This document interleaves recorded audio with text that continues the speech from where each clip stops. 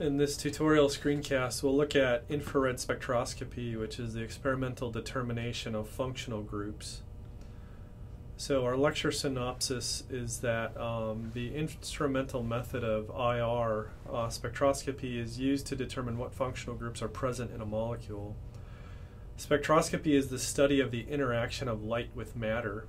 There are different types of light beyond just the visible light, which we perceive color. This is due to the electromagnetic spectrum that contains light from radio waves, microwaves, infrared, visible, ultraviolet, X-rays, and gamma rays. Each of these types of light or radiation has both an energy and wavelength associated with it, governed by the equations E equals mc squared or E equals h nu. Each type of light interacts with matter differently as well. For example, in IR spectroscopy, or IR as we've referred to it, this light perturbs the perturbs the bond dipole moment, resulting in assorted bond vibrations. It is these vibrations we observe as signals in the IR spectrum. The IR spectrum is composed of two axes. The x-axis is the energy axis, defined as wave numbers, and the y-axis is absorbance, defined as percent transmittance. The regions of the x-axis correspond to the different types of bonds being perturbed by different wavelengths of IR radiation. In terms of interpreting IR data, there is a signal in a specific region of the spectrum, then we can be reasonably sure that that functional group is present in the molecule. Alternatively, if there is an absence of a signal, we can be sure that that functional group is not present. The key concepts in lecture learning outcomes. So upon completion of this screencast, you should be able to describe the relationship between energy and wavelength on the electromagnetic spectrum, recite the different regions of radiation of the electromagnetic spectrum, sketch the nature of a chemical bond between two atoms, identify and name the key features of an IR spectrum, including wave numbers, percent transmittance, region 1, region 2, region 3, and the fingerprint region. Compare and contrast different modes of bond stretching that can occur.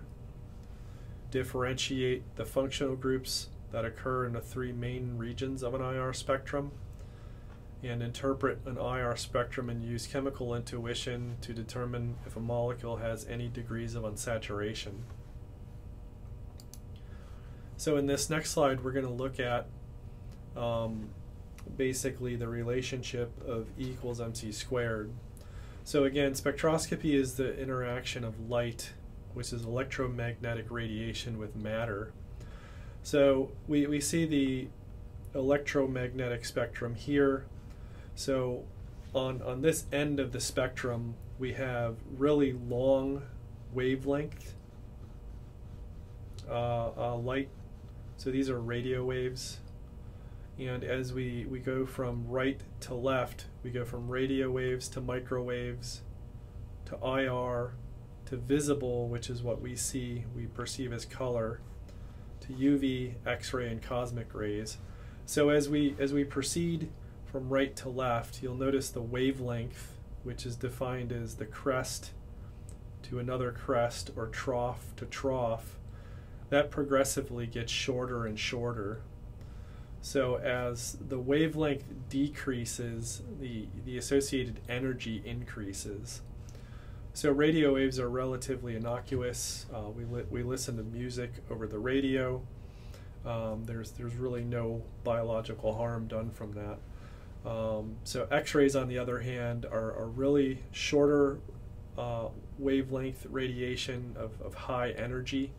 And so X-rays and cosmic and gamma rays can actually do harm to cells.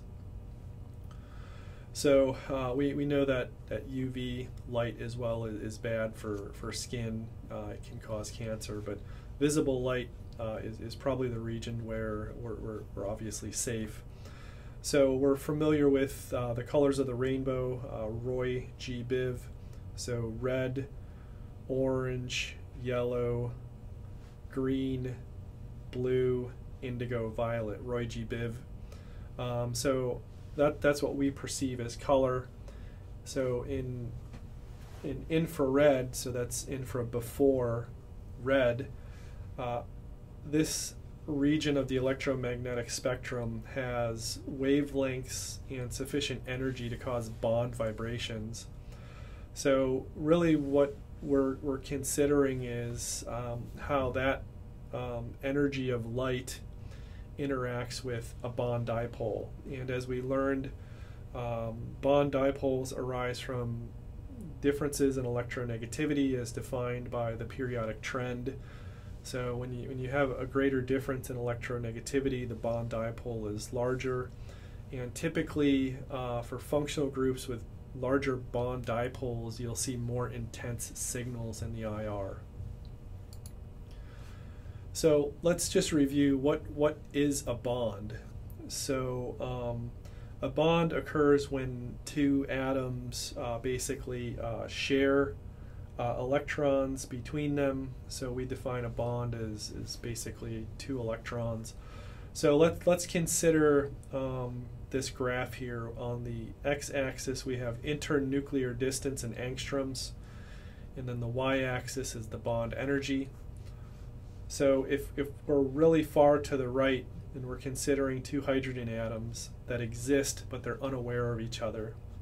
So we're sort of sitting on this part of the curve, and as we move left, the distance between those two atoms is decreasing. So as we move left, the distance gets shorter, until finally they form a bond. So the unpaired electrons pair. We have a bond denoted by this line. And so they form a bond with one another, and the average bond distance is, we can think of as sort of the bottom of this curve or well. And so if we go up from the x-axis over to the y-axis, that gets us our average bond energy. And if these two atoms were to keep getting closer and closer to one another, that leads to repulsion, and the energy actually goes up because at that point we have nuclear repulsion. So basically what happens is that a bond really isn't a static distance or energy so much. It's that these atoms in the bond themselves are always moving sort of in this well back and forth. We report a static bond distance just for ease of knowing that information. But the bond itself is moving back and forth, so it's getting shorter, it's getting longer, shorter, longer. So in that essence, it's like a spring. And so the spring can stretch, and that's what actually the IR light is doing. It's stretching and contracting that bond. So if we consider bonds are springs, and basically springs have vibrations, and so we remember that electronegativity was used to assign the bond dipole moment. The magnitude of the bond dipole directly influenced the intensity of the IR vibrational mode. And so we are looking at basically 6 common vibrational modes here. So starting at the top here, we have symmetric stretching. So if you consider these two blue atoms bonded to the central yellow atom, so if this was a carbon and these were hydrogens, they're symmetrically stretching away from the carbon and being contracted at the same time. So that's symmetric stretching. Asymmetric stretching, we have one moving away, one moving closer. Wagging is both of them are moving sort of towards you and away from you at the same time. Twisting is the opposite sense. One's moving towards you, one moving away from you. Scissoring, they're moving towards one another and away from one another in a scissoring motion. And then rocking, they're moving both in the same direction in the same plane.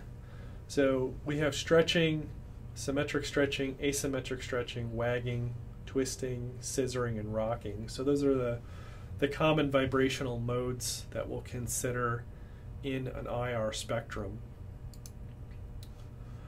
So the relationship between bond energy and stretching frequency. So in our first column here we have different types of bonds. The second column is the associated bond energy in kilojoules per mole. The third column is the stretching frequency. And the fourth column is the region, which we'll show on the next slide. So region 1, 2, 3 are the fingerprint region. So for all intent and purposes, we're really only want to consider regions 1, 2, and 3. The fingerprint region gets pretty hard to interpret. So we'll consider a basic algorithm for looking at IR spectra to see if a functional group is present or not. Specifically, what is really useful is the presence of double bonds. So for example, the carbonyl group, a lot of the functional groups we saw have CO pi bond. That has a bond energy of 745 kilojoules per mole and the stretching frequency of 1700. So these tend to be particularly intense and very informative, whether that group is there or not. CH stretching is not terribly informative because all molecules have CH stretching, so we don't really get a lot of information from that. So alkynes, CC triple bond has an energy of 840 kilojoules per mole and a stretching frequency around 2200 in region 2. So that's also useful in determining whether an alkyne is present. So the main regions of the IR spectrum, we have region 1 consisting of XH stretching, so this is CH, OH, NH stretching occurs in this region, which is typically from about, say, 3800 down to about 2800. Region 2 is the triple bond region, so alkyne, nitrile or cyano, and azide. So that's from about 2100 to about 2500. Region 3 is the double bond region, so we have carbonyl, CN bond, that's called an imine, and CC pi bond, that's called an alkene. So this is about, say, 1500 to about 1800. And then this fingerprint region is region 4. Anything below that we typically ignore because the spectrum gets really complicated. So IR spectra are good for determining what functional groups are present or absent. So if you see a signal in a specific region, then you can make a conclusion that a functional group is there. If there's the absence of that, you can make the conclusion that that functional group is likely not in the molecule. Since all molecules have CH stretching, so all molecules really have CH stretching, so it's really informative to look to region 3 first, because that will tell you if there's basically a carbonyl or an imine, a CN pi bond, or a CC pi bond. If we consider electronegativity differences, the carbonyl CO pi bond will have the greatest dipole moment, so these tend to give the most intense stretches in that region. These are a little bit weaker, and then these are even more so weaker. So really, we're really only considering the carbonyl stretch. Then you can look to region 2 for sharp absorptions belonging to a triple bond. So really, for the most part, you look to region 3, to region 2, then to region 1. So over the next couple slides, we're going to look at the different functional groups and look at what major diagnostic IR signatures are present. So the first slide, we have the alkane functional group. So the alkane condensed formula is typically R. R is anything carbon H. There are no degrees of unsaturation, and we've been using the fully saturated CnH2n+2 to determine degrees of unsaturation. So alkanes have your standard sp3 hybridized carbon H stretching in the range of 3000 to about 2800 reciprocal centimeters, so that's our x-axis. So as we're reading this, we're at here about 90% transmittance. That means all the light is going through the sample. Then we're actually seeing some signal. So at this energy, basically we're seeing this functional group present. So pretty much every molecule is going to have these sort of peaks. And so what do those actually belong to? If we watch this little movie,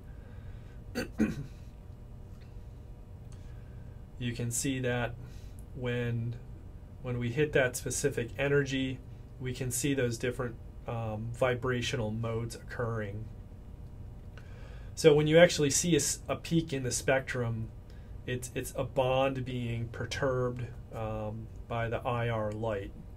So here's a couple different vibrational modes for an alkane. So that's what the peak, that's the phenomenon that's actually happening. So here's alkane nomenclature, which we'll go through quite a bit, but the example that we've shown here is octane. So moving on to our next functional group, monosubstituted alkenes. So monosubstituted alkene basically has a carbon-carbon pi bond with one carbon substituent. There's 1 degree of unsaturation corresponding to the pi bond.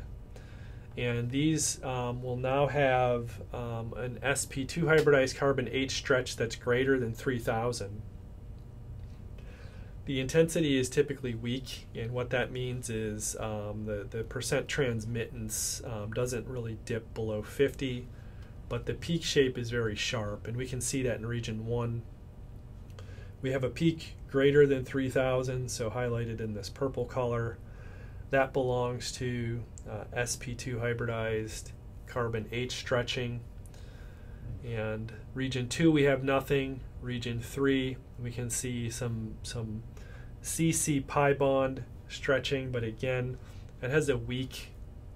So what I mean by weak is the peak doesn't really go down past 50 in terms of percent transmittance, but it's sharp. So this example here in the movie is 1 hexene. So we can see at about 3100, that's the sp2 hybridized carbon H stretching.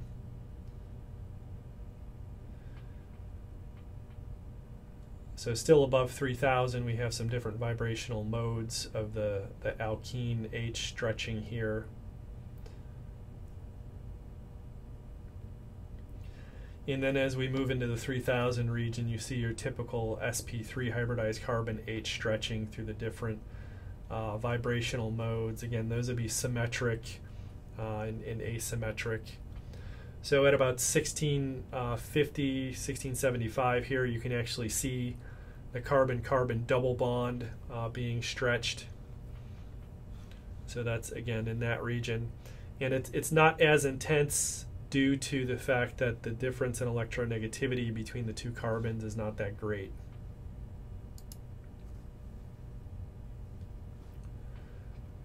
So the next functional group is a cis alkene. And so that's a pi bond where you have basically a carbon substituent bonded to one of the sp2 hybridized carbons and another one bonded to the other sp2 hybridized carbon, so R1 and R2. And those groups are on the same side of the alkene. So that's a cis alkene. It has 1 degree of unsaturation. And so the unsaturated formula is CnH2n. So we remove those 2 hydrogens. That gets us 1 degree of unsaturation. So as we can see, we'll play the movie. You can see the sp2 hybridized carbon H stretching greater than 3000. And you can see the normal sp3 CH stretching.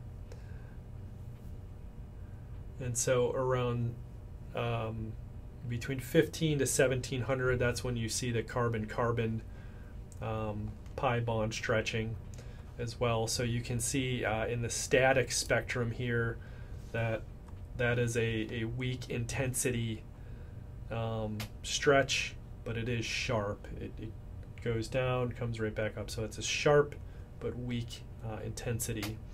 So this example was cis-2-butene, and you can see what the cis means is that those carbon substituents are on the same side of the double bond.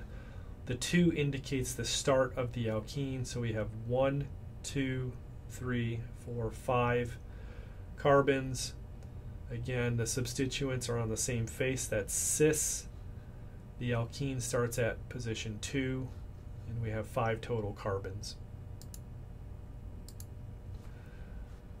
So we have the next functional group is a trans alkene, where the R1 and R2 groups are now on opposite sides. So if we look, this example is trans 2-hexene. So here's our movie. We can see that the R group here, this methyl, and the rest of this chain are on opposite sides of this alkene. So again, greater than 3000, we see the C sp2 hybridized H stretching. Less than 3000 is your normal sp3 hybridized carbon stretching.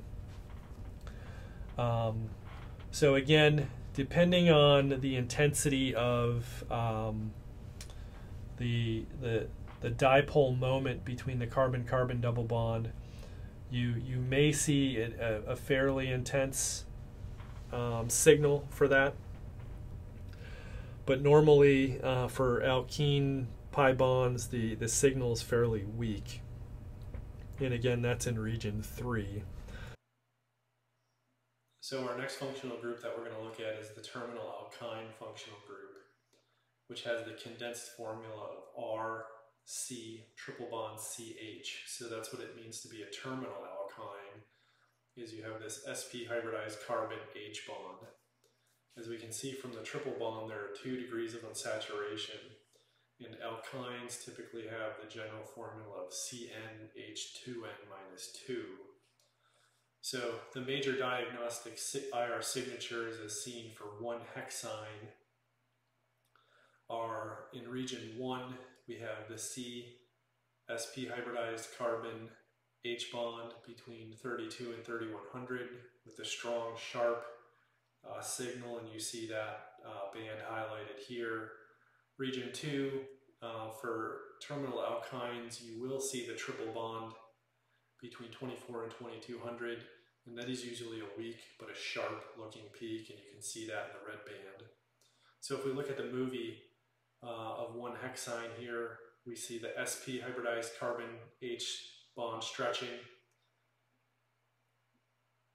Again, above 3000, about 3200.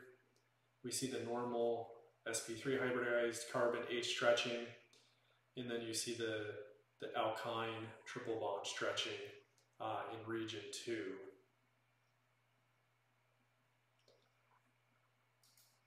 So our next functional group is the internal alkyne. So what does it mean to be an internal alkyne?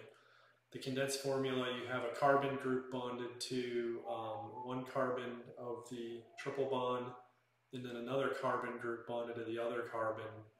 So the triple bond is embedded in the carbon chain. And again, we have 2 degrees of unsaturation. So the major diagnostic IR signatures for an internal alkyne, there really are no diagnostic signatures because you don't have that CH stretching of the alkyne anymore because it's internal. So you really just see the normal sp3 hybridized carbon H stretching. So as you can see in the movie, you just see the normal looking stuff. You don't really see the carbon-carbon triple bond stretch because there's really not that great a difference in the dipole moment of that bond. So again, this was an example with 2-hexene. So our next functional group is a primary amine.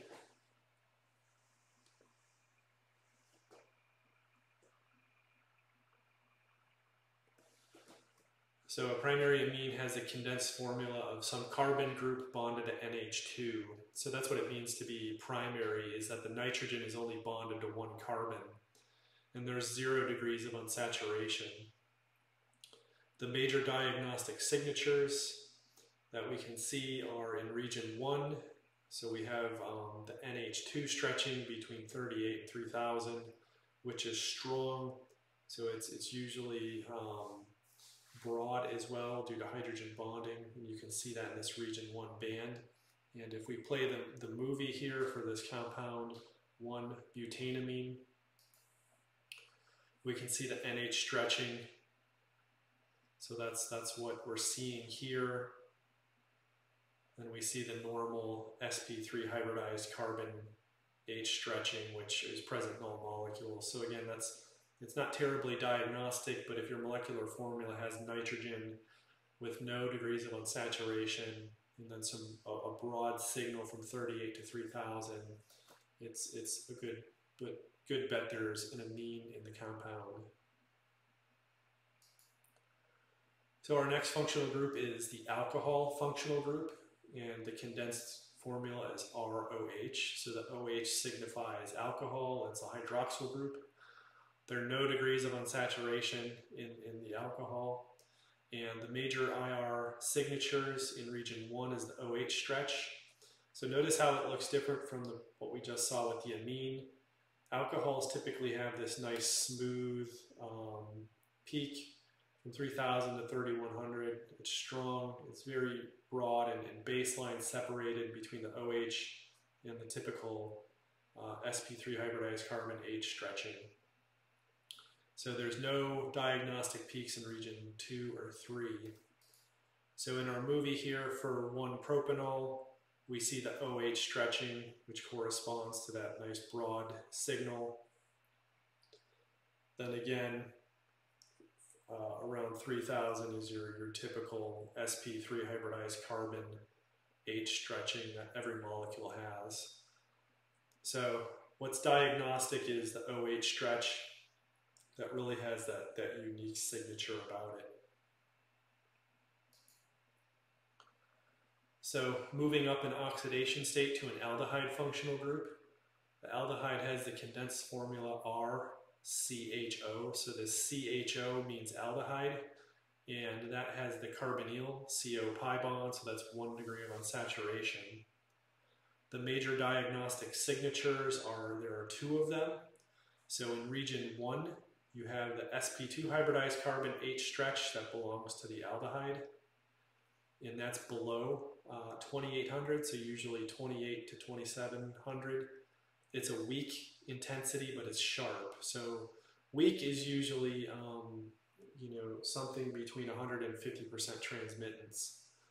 So you can see in this region 1 highlighted in purple here, that's the aldehydic proton stretch. Region 2, there's nothing because there's no triple bond. And then region 3 is the actual carbonyl between 1800, 1700. This is a strong signal. So again, the transmittance is basically approaching 0, and it's a sharp peak. So this is what we mean by sharp. So let's look at the movie for this compound. This is 1-butanal. Again, we're seeing the normal sp3 hybridized carbon stretching at this point. Now we're seeing the really intense aldehydic proton stretch. So again, that's between 28 2700. So that coupled with the carbonyl stretch is a good indication that you have an aldehyde in the molecule. So our next functional group we're going to look at is a ketone. So a ketone has a carbonyl group. So our condensed formula would be something like R1COR2. So embedded in that carbonyl group is 1 degree of unsaturation. The major diagnostic signatures, region 1 and region 2, there are none. Region 3 is the carbonyl. So as we can see for acetone, we have a nice strong carbonyl at between 18 and 1700. So again, it's a strong signal. The transmittance is approaching 0 and it's sharp. So here is the movie for that. Again, here's your normal sp3 hybridized carbon, H stretching. It's not very diagnostic.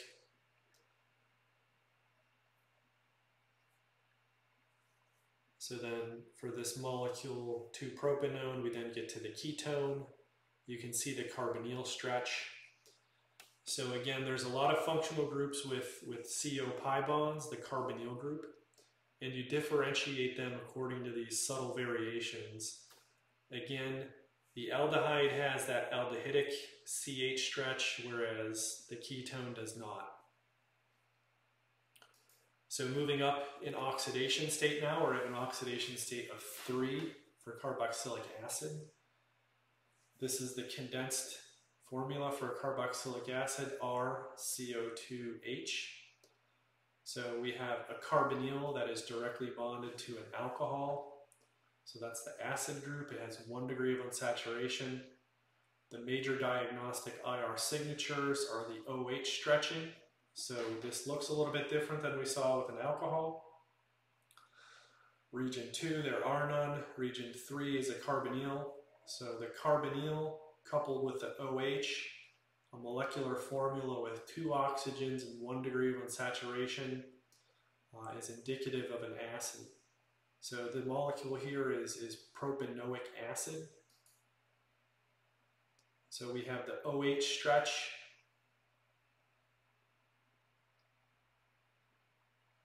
our normal CsP3 hybridized carbon, H stretching.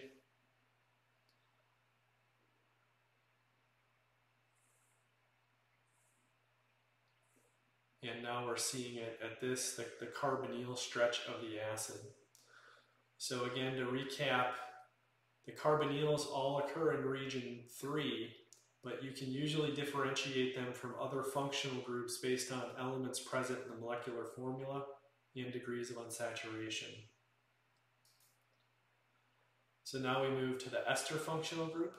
So basically it's similar to the acid, except we're replacing the hydrogen for another carbon group. So R1CO2R2. So the carbonyl has 1 degree of unsaturation. Notice now region 1, region 2, there's nothing diagnostic. We have the carbonyl that's usually a little bit higher than the other ones that we've seen. So usually around 1750 for an ester. Again, strong and sharp. So let's look at the movie. So your normal CsP3 hybridized carbon, H stretching, not very diagnostic. Then we get to the ester carbonyl stretch. So again, 1750 or above, that's usually diagnostic. So again, if you see an IR with a carbonyl and you're not sure whether it's an ester or a ketone, remember that an ester will have 2 oxygens in the molecular formula. So we're still in oxidation state 3 functional groups, and our next one here is the anhydride functional group. So now this one has 3 oxygens in it, so it has 2 degrees of unsaturation because there's 2 carbonyls present. And so region 1 and region 2 are not very diagnostic, but region 3 is, because we can see now that because there's 2 carbonyls as shown in the molecule here, propanoic anhydride, we can see that there's 1 carbonyl stretch and there's another. And then in the actual movie, what we'll see is that the reason there's 2 is that there's symmetric carbonyl stretching and asymmetric carbonyl stretching.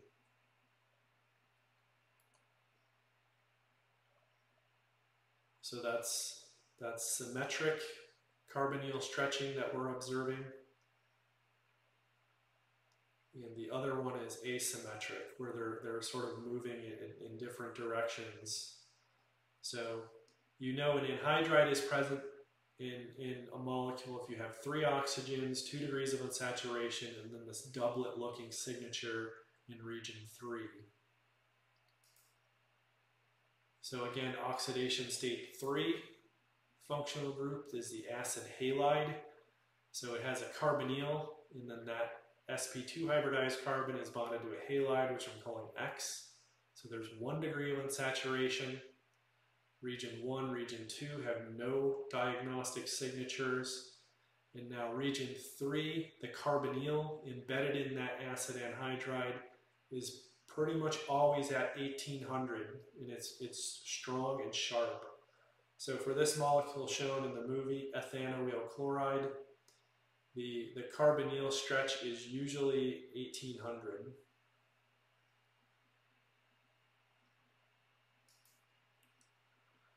So again, we're at oxidation state 3, and now we're looking at the primary amide functional group.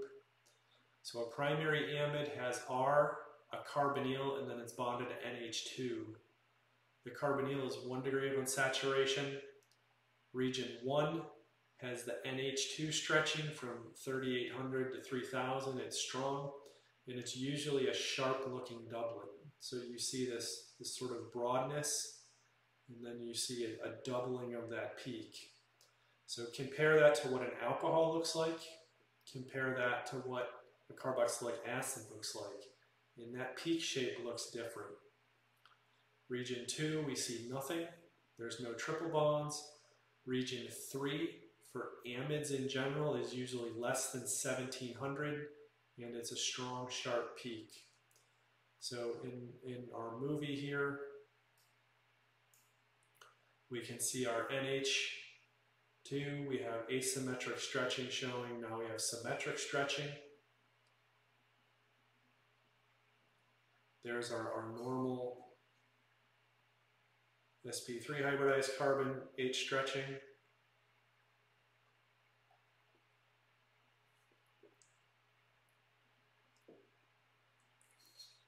And now we have our amide stretching, our CO carbonyl.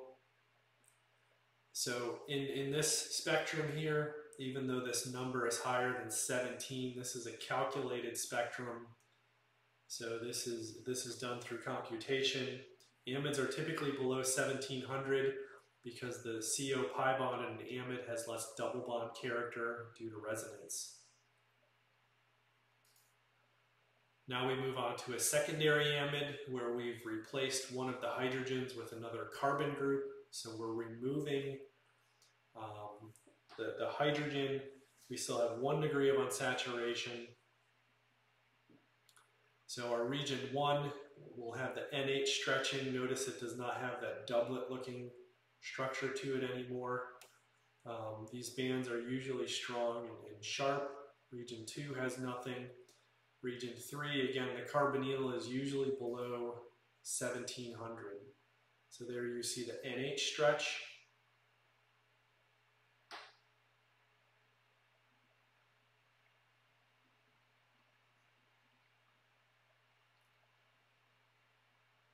And now there's the carbonyl stretch we see in region 3. So again, that's what's happening when as the laser is scanning across this region of the spectrum, as it hits the bond dipole, the bond dipole is excited and that stretching occurs, and so the transmittance decreases, and so that's how you see the signal. So our next is the tertiary amide group. So the nitrogen has been replaced. The hydrogens have been replaced on the nitrogen by two different carbon groups. So we still have 1 degree of unsaturation. Region 1 and 2, there's nothing diagnostic. Region 3 is our amide. So we have our typical sp3 hybridized carbon, H stretching.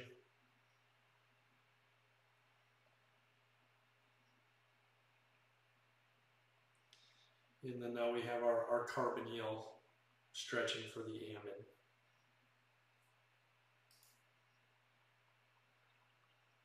So our next functional group is the nitrile functional group. Again, oxidation state 3, R, C triple bond N. Since there's 2 triple bonds, there's 2 degrees of unsaturation.